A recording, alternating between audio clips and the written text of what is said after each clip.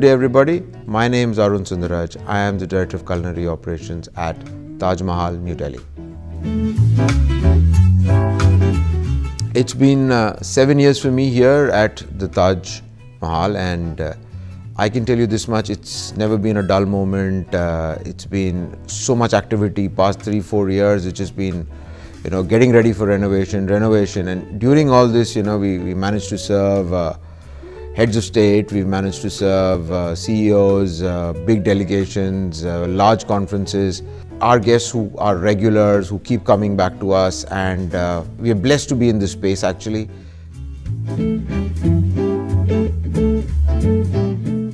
When we talk about reimagining a classic, it's primarily looking at connoisseurs of wine who say that a great wine is normally something that requires some amount of aeration before we actually drink it. So what we've done at the Taj Mahal is that we've got great wines, or we've got great products, or we've got great brands, and we've given them a breath of fresh air.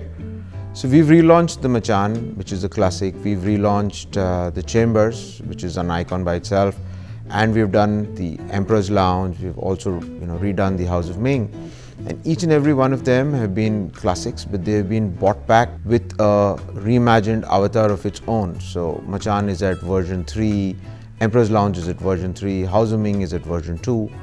But what we've really found very exciting about this is the way we've been able to keep a lot of the essence of the past and try to make them as contemporary and get them more future ready. So the entire experience, the entire journey of this reinvention or this reimagination, and the way it really goes, is a lot of stress, a lot of pressure, because there is a lot of expectation by the guests who have been frequenting these restaurants. And when you look at these restaurants, we're actually talking about people who have grown up here, 3 generations. They actually come to you and say, oh, I came here with my wife for the first time, and I proposed here, and there is so much connect, there's so much nostalgia with each of these restaurants. So when we try to get this right, we need to be able to keep the true essence of the restaurant, make sure it is contemporary for today, and we're supposed to then carry it on and bring in a lot more fun elements, things which are trending, at the same time trying to capture everything together. We've actually built a imperial dining experience which is new. We've got a tree trolley experience which is new. We've got cocktails which are trending. So we've got various elements to make sure that the guest goes back with an experience, goes back with a memory, and says, wow, I went to House of Ming and I'm like ecstatic.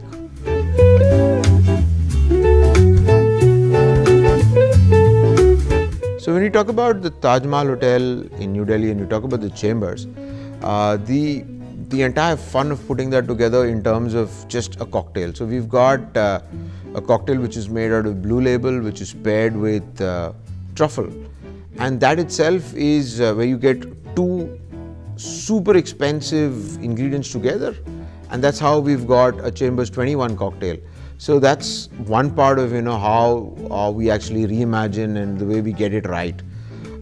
When you also talk about the way the Chambers is being laid out and the way it is, today that kitchen has got an amazing view. So we actually invite guests to come in and do their parties in our kitchen. So it's like you have a certain amount of snacks that is rolling out in one of our banquet halls, and then the guest is amazed and he asks us, where's the main course? And he says, no, you need to come into the kitchen. And so you actually walk into the kitchen, you're standing in the kitchen, my chefs are actually plating, you see all that. So there's a new experience that is created for the guest, and he's like, wow, I can actually pick up what I want. So when you actually talk about trying to retain the classics, so you're trying to keep the stars of what you'd call in a restaurant, let's talk about Machan. So there's a great story of somebody called as drinking Kona coffee and remembering, or they've got experiences or memories of what they've had.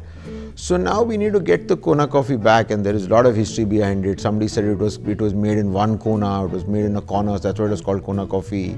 The other one says, no, it was a type of bean that was brewed, so we need to now get this back. And then finally, when we actually went and did some more research, we realized it was a pour-over coffee.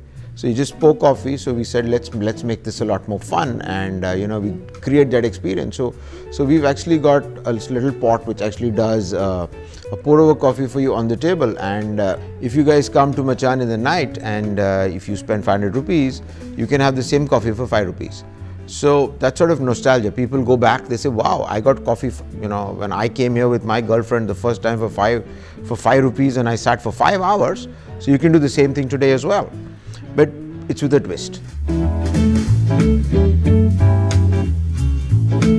Creating an experience or creating a memory that actually tells you, wow, I think this is where we guys need to be, and this is the space that you need to be in.